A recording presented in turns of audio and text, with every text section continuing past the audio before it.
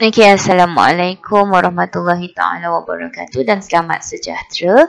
So, untuk hari ini kita akan tengok contoh 5, example 5 dalam topik CONICS 4.2 ellipse. So, this is one example that they give you a general equation of an ellipse, okay, and then they ask you to show that this is an ellipse. So, macam mana kita nak tunjukkan persamaan general ni adalah persamaan untuk ellipse. Sebab persamaan general ellipse dan circle dia seakan-akan, but actually it's kind of different. So, how would we show that? Okay, kita mesti ubah dia kepada bentuk standard equation form untuk ellipse tu sendirilah, which is the standard form untuk ellipse, okay, adalah x minus h square over a square plus y minus k square over b square equal to 1. So, kita kena ubah dia dalam bentuk standard form of ellipse. Kalau berjaya, then it is ellipse lah. Kalau tak berjaya, then it is not ellipse. So, kita kena tukar. Okay, so how would we change it?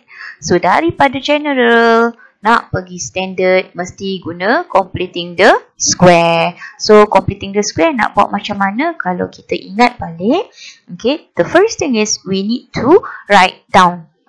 Tulis balik persamaan awak ni.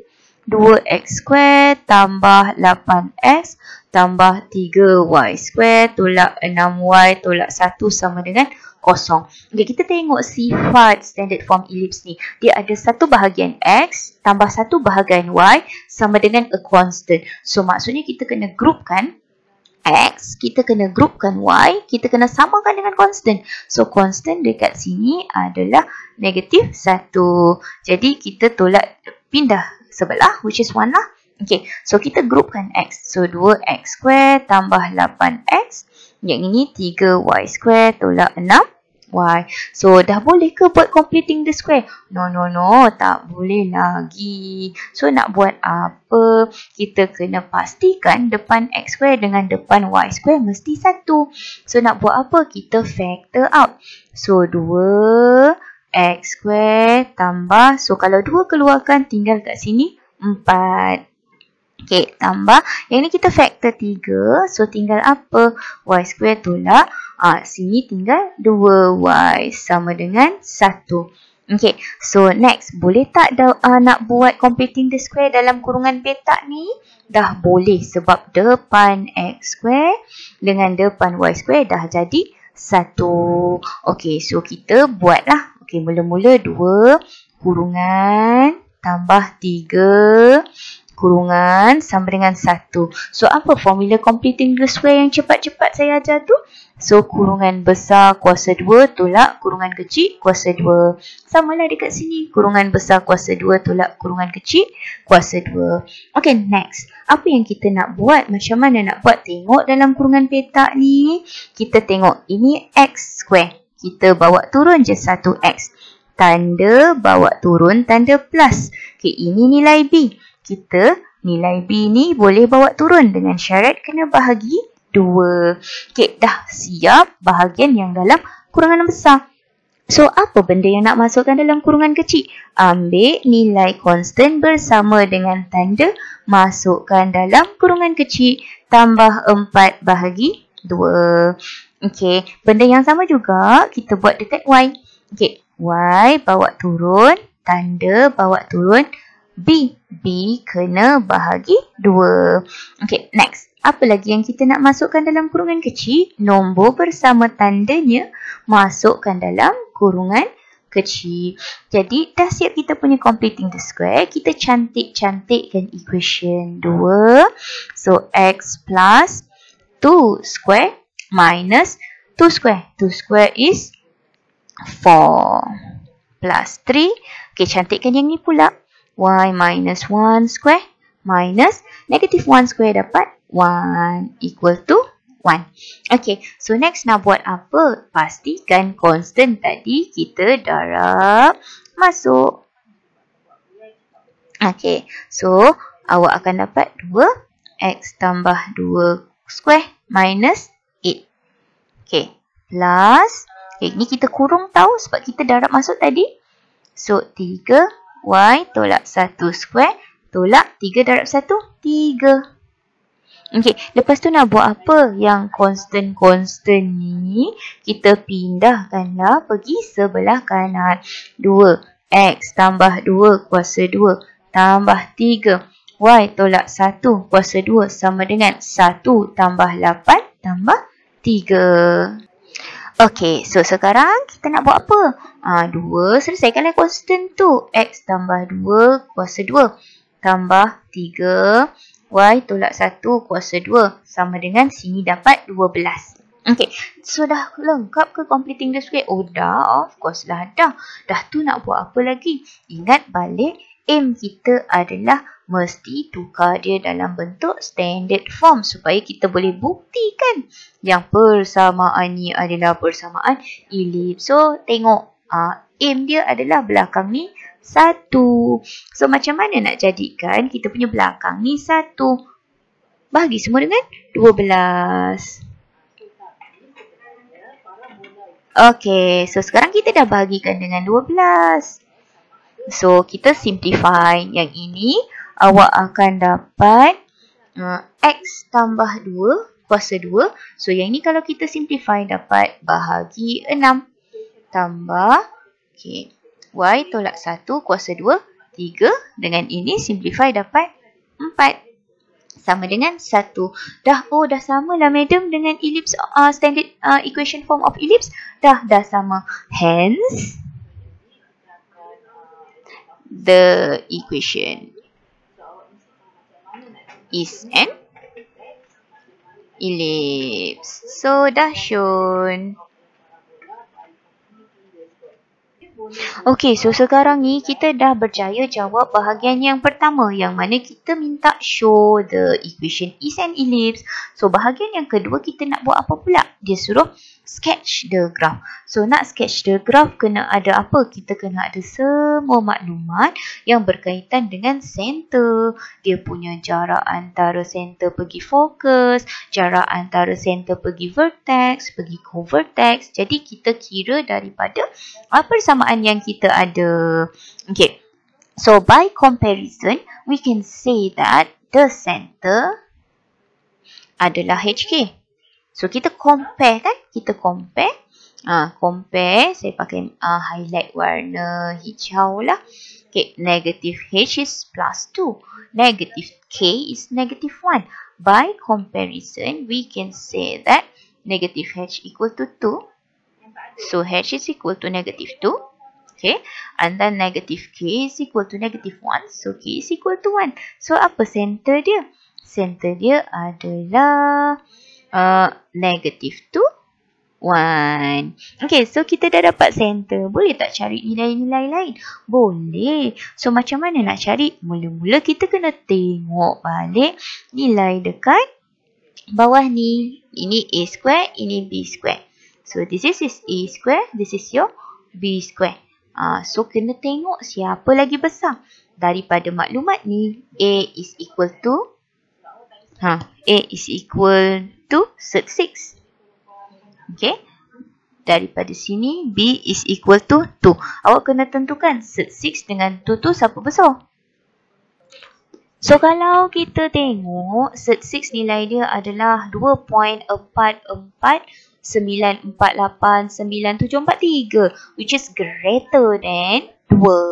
Okay. So daripada situ kita boleh kata yang A is greater than B.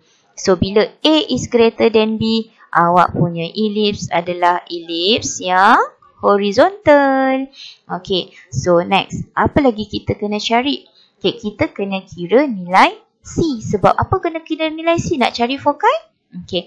So foci. Foci kena ada nilai of C.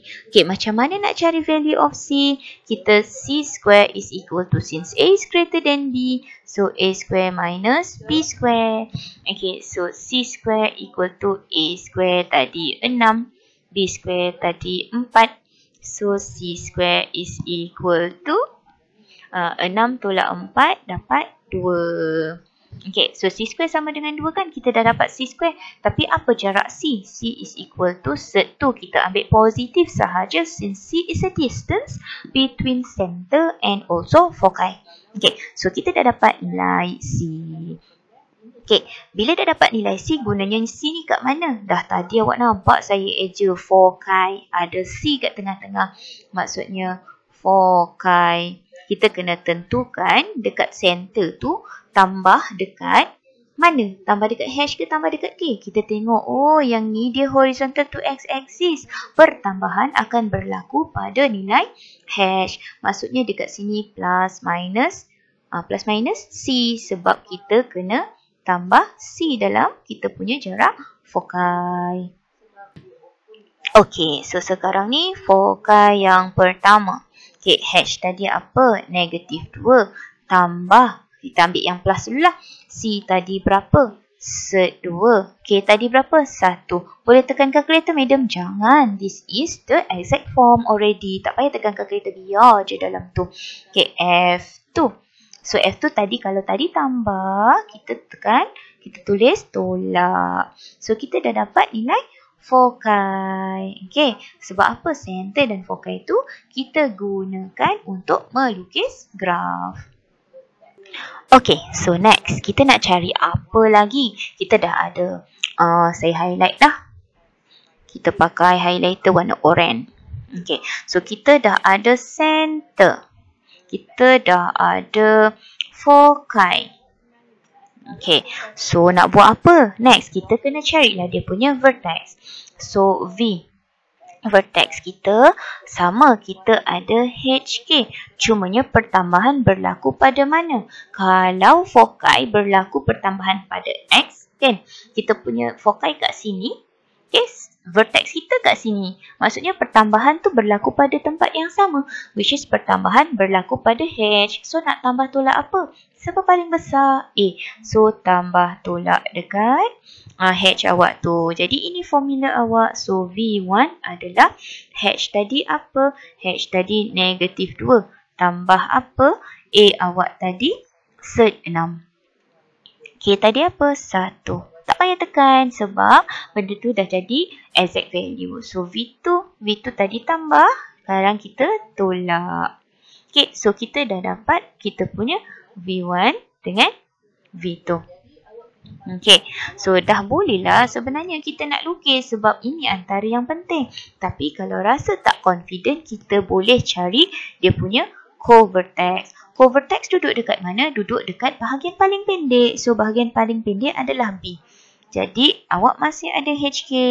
Cuma since dia paling pendek adalah B, jadi pertambahan dan penolakan berlaku pada nilai Y sebab B tu milik Y.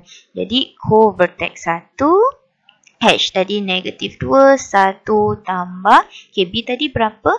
2. So boleh selesai yang ini? Boleh. So negatif 2, 3, co-vertex 2, negatif 2, 1 tolak 2. So awak dapat negatif 2, negatif 1. So, kita dah dapat semua maklumat. Lepas tu nak buat apa? Kita bolehlah lukis awak punya ellipse. Okay, so sekarang ni ini semua maklumat yang kita dapat based on pengiraan. So, kita nak lukislah ellipse kita. So, buatlah paksi. Okay, X dengan Y. Okay, so sekarang ni kita label mulakan dengan center. So, center awak adalah negatif 2, 1. So, misal kata ini negatif 1, ini negatif 2. So, negatif 2, 1 dekat sini. So, titik center awak dekat sini lah. So, ini C, negatif 2, 1. Okay, so saya akan buat satu garisan straight. Sebab ini adalah dia punya major axis. Okay, sebab mana titik center melintang kan? A greater than B kan? So, itu adalah major axis. So, ini adalah major axis. Okay, so next kita nak plot apa? Dah plot center. Awak boleh plot vertex dulu ataupun foci dululah. Macam saya suka nak plot apa nama ni, foci dulu sebab dia dekat kan. Jadi, foci adalah foci 1 negatif 2 plus 2. 1. Okay. So, 1 kita tahu memang kat sini. Tapi, negatif 2 plus 1 kita kena kira lah. Okay, by using your calculator, dia duduk dekat negatif 0.585786. Okey, dia duduk dekat negatif ni. Bila negatif, jadi dia tak lebih daripada paksi Y ni lah. So, maksudnya titik fokai awak duduk dekat negatif kosong kan tadi? So, dekat sini. So, ini fokai 1. Label, jangan lupa, negatif 2 plus set 2. 1. So, kalau situ fokai 1, kat mana fokai 2? So, fokai 2 mestilah duduk dekat sini. Tak adalah nak kira kan sebab kita cuma nak tahu kedudukan. So, agaklah jarak tu lebih kurang sama. So, this is your fokai 2. Negatif 2 tolak set 2, 1. Baru fokai. And then next, kita ambil vertex. So, vertex dekat sini negatif 2 plus set 6. So, confirm lah dia dekat sini kan. Dekat luar dah tak payah tekan calculator lah. Agak-agak je. Dia duduk dekat sebelah sini. Saya buat kat sini lah. So, ini vertex 1, negatif 2, plus set 6, 1. Okay, tu vertex 1. And then vertex 2, saya buat dekat sini ni. So, ini vertex 2. Negatif 2 tolak set 6, 1. So, daripada sini sebenarnya kita dah nampak dia punya major axis. Okay, next. Kat mana minor axis? Mestilah dia langgar center juga minor axis dan dia adalah yang pendek. Okay, so kita pun plot co-vertex 1 dan 2. So, saya plot pakai warna merah, pakai warna biru lah untuk co-vertex. Okay, so co-vertex 1 negatif 2, 3. So, dekat sini dah negatif 2 ya adik-adik. 3 duduk kat atas ni. Saya buat bulat lah. So, ini co-V1. So, negatif 2, 3. Okay, jadi next. Co-vertex 2 adalah negatif 2, negatif 1. So, this is negatif 2. Mungkin kat sini negatif 1. Co-V2 adalah negatif 2, negatif 1. Jadi dah bolehlah sambung. Saya sambung pakai pen hijau. Okay, so bila awak sambungkan vertex dan co-vertex, awak dapatlah awak punya graf untuk persamaan elips yang diberi. Okay, so that's all for today.